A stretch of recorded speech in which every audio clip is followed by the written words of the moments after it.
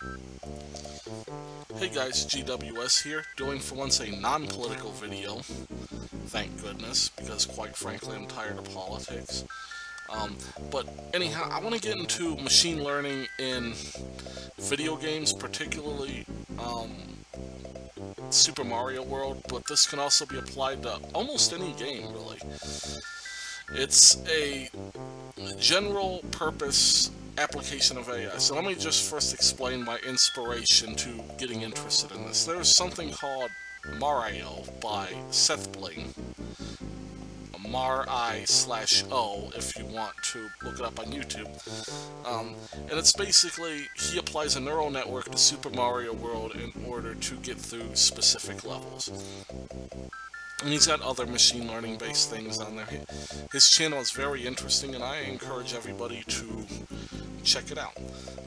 But anyhow, like, Mario is a really good program, but it's not a general purpose program. It basically detects how far you are in the level, applies a fitness function to the neural network, which let me just explain a couple things briefly. A neural network is basically a system, an AI system that reinforces itself based on the human brain, where the human brain has neurons, and the neurons are strengthened and weakened, the synapses between them, based on a reinforcement, like, did this produce positive or negative results? And that's what the fitness function does. The fitness function defines what those positive and negative results are, such as, you know, how far into a level you got, at least how far moving right you get.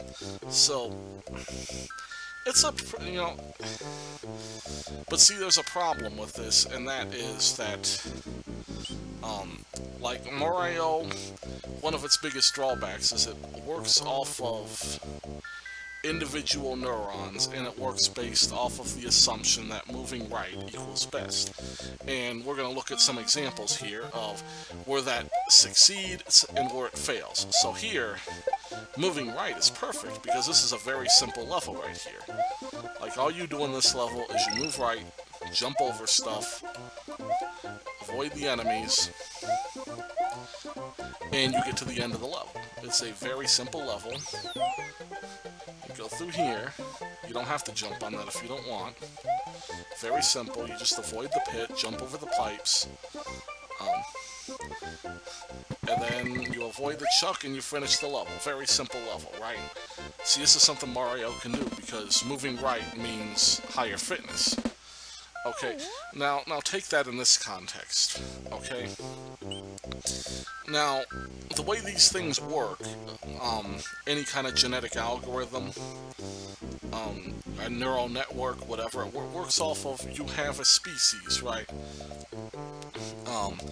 And there's a certain number of species in a generation, and each generation will take aspects of the best species from the previous generation, say, like, whoever moves right the best, whichever AI moves right, and it will advance that to the next, and it will use that to create a new population, basically. And so, within that context, you may spend, say, 10 generations on this level, 10 generations of AIs, regenerating themselves to move right. Then you get to this level. And see, what the AI is going to do, and I played this before because this is like take 5 of this video, but we can still do this. It's going to try to move right here. First of all, it's going to encounter this wall. Okay, how do I move right here? I just spent 10 generations learning all I gotta do is move right and jump over pits, and now all of a sudden I gotta move back, or I at least have to jump back on here, then jump back to the right.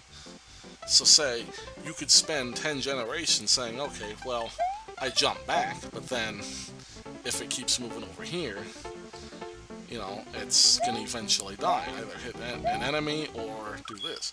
So it's like, you know, okay, we got a game over, which is good. Maybe I can get back to the beginning of that level.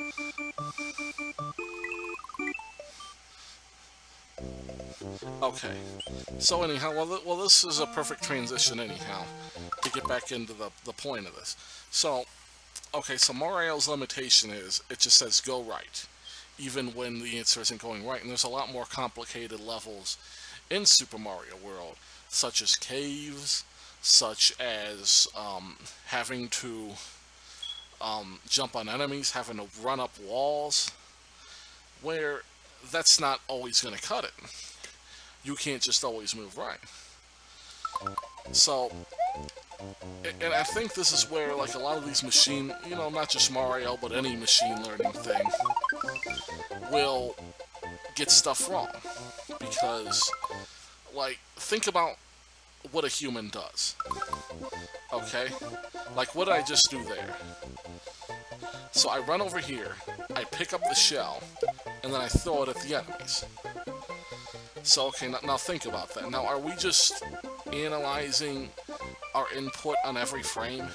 No, what we're doing is we're saying, run to the right until we pick up the shell. When we pick up the shell, we jump, and then we release the shell, which will hit all the enemies. So so to a human, this is 3 steps. Like, the instant you see this cliff right here, you're thinking, you know, what's up here? You see enemies up here, and you see enemies to throw the shell into, and then you throw the shell. So, you're only reacting a few times. And this is where I think we can do a better job of making programs think more similarly to humans, and that's what I want to do here. Is the system I'm going to be working on over the next who knows how long is a macro-based supervised learning approach. And so here's what it is. It's like, what'll happen, basically I'm going to explain what a macro is first, just before I get in trouble. A macro is just a set of inputs given a specific rule in RAM. So what the AI will do is the AI will go through a bunch of rules that it has set up until it finds a rule that where the RAM is set within its range. Like say let's just use a simple example. Say the RAM address 100 is set to 253, and there's a rule for that. Then you have a macro that says run for, like, hold forward 5 seconds, hold B for 3 seconds, and then jump. That's one macro. And see, rather than having to execute every frame, the macro itself is staying loaded until all the inputs have finished their rule. And, you know, like, there's other macros too, like, you know, you got this, you know, you're never gonna run right and jump on Yoshi. So, you know, maybe there's a macro where if the computer sees a Yoshi, it jumps toward it. Like if it, you know, like if the X value of the Yoshi is less than, you know, the computer could jump on it, you know, because that's how a human's going to think of it. You know, if you're on this side of Yoshi, you know, you're clearly going to jump on him from this side. You're not going to jump over here and try to jump on Yoshi.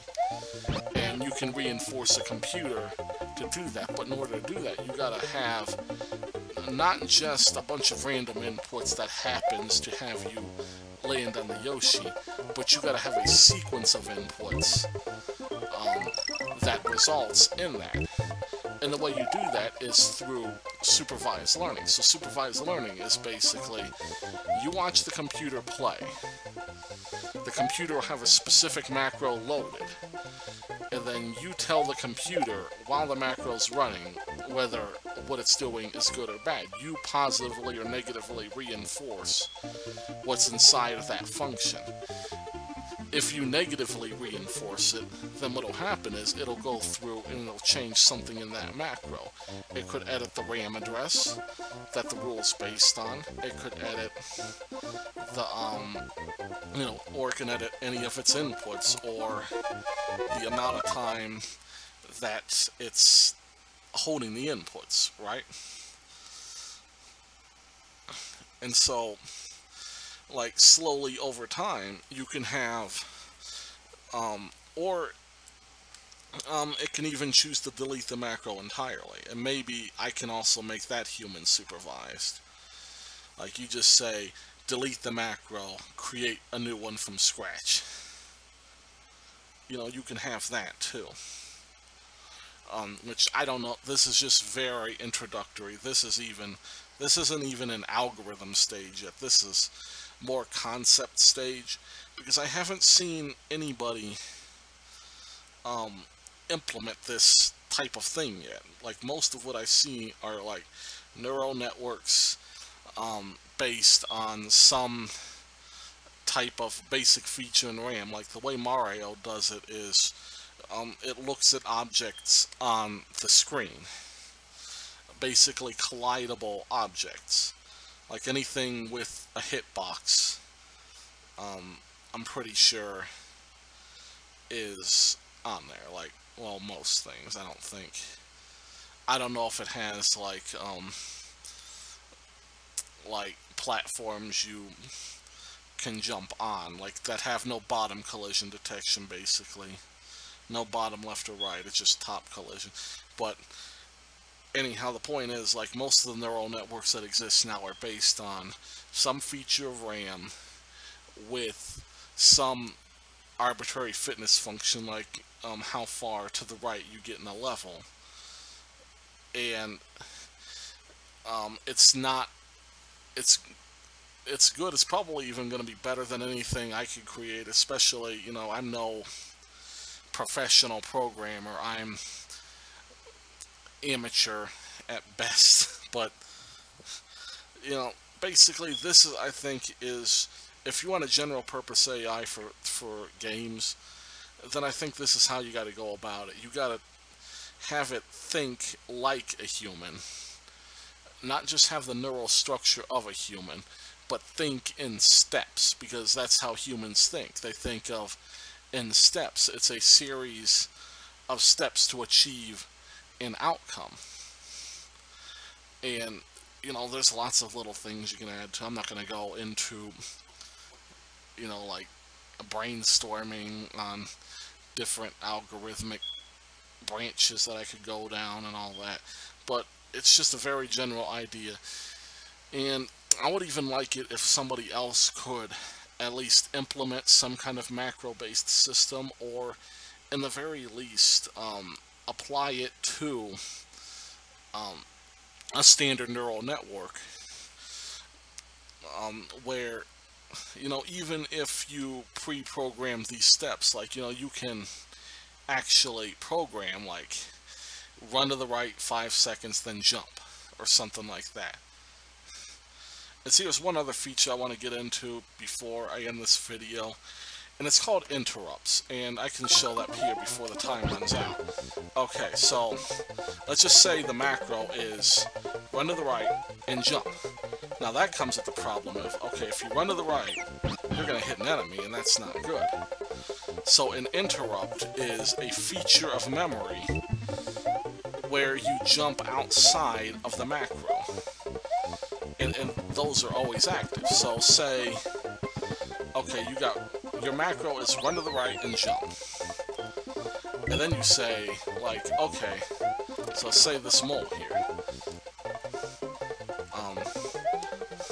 So if your macro is run to the right and jump, and the enemy, like, is gonna hit you, like, if you're within, say, for example, a certain distance of the enemy, you know, the interrupt will take you out of the macro, and it will immediately execute the interrupt commands. And I'll finish this level before I get timeout. Good stuff. But, yeah, anyhow, yeah, that's how interrupts would work. Like, because one of the problems with the macros is, of course, like, while you're executing the macro, like, the AI will be blind to enemies and obstacles in its way, because it's just a set of inputs. And when you're not flexible about your inputs, then you just run into, like, everything in your way, or, you know, especially, like, moving platforms, for example. Like, a macro-based system would have a lot of trouble dealing with that. And, as I said, like, it's... like, to get it to be as refined as a human would be really, really difficult. But I think that a competent system of general-purpose AI can get something like this to be as good as maybe a 6 or 7-year-old child. But yeah, this is what I'm going to be working on for a while. Hopefully I can make some progress, but it's also possible I run into a dead end because of my limited experience with these kinds of networks and all that. I've done elementary learning, machine learning, but this would be the biggest I've done, so if I can produce progress, I will definitely start uploading stuff. Anyhow, thanks for listening, guys, and God bless.